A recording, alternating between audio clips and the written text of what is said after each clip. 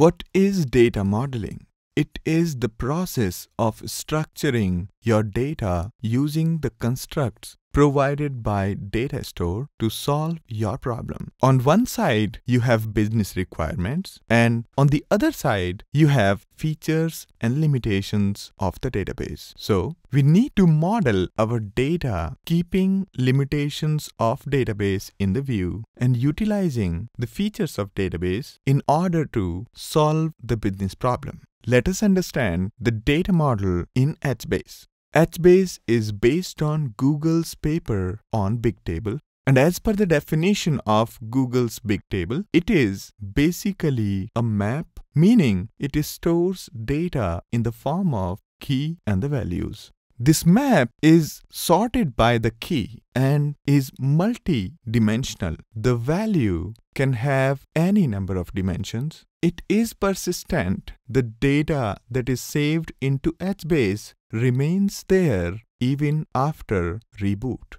This map is distributed onto multiple machines. The dimensions or columns defined for one key can be entirely different from the values of another key.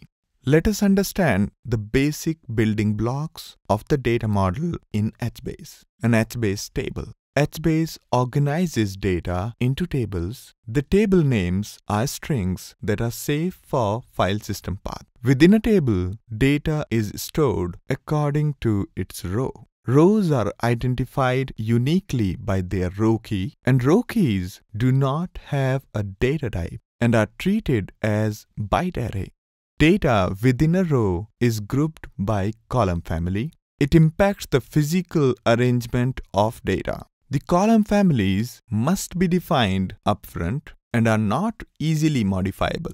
Every row in a table has the same column families, but a row need not store data in all of its column families. The name of column families should be strings that are safe for use in a file system path. Because HBase creates a folder with the name which is same as column family.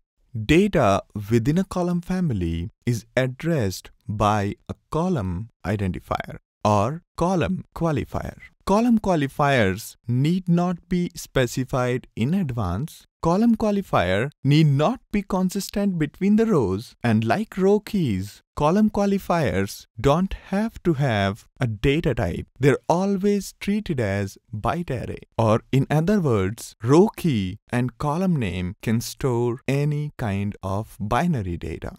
Table name, row key, column family, column qualifier, and version identify a cell. The values of cell are of binary data type, meaning each cell can store any kind of data. Values within a cell are versioned. Version number is by default the timestamp at the time of writing. If it is not specified at the time of writing, the current time is used.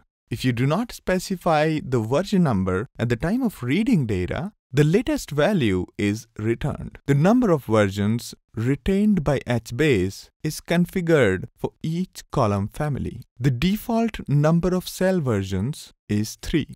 This is the logical view of a table. It has column families, personal and office. In personal column family, we have name and the home phone numbers, while in office column family, we have phone and address columns. The physical view is represented hierarchically. Each key contains column families, which has columns and then timestamps and then the values.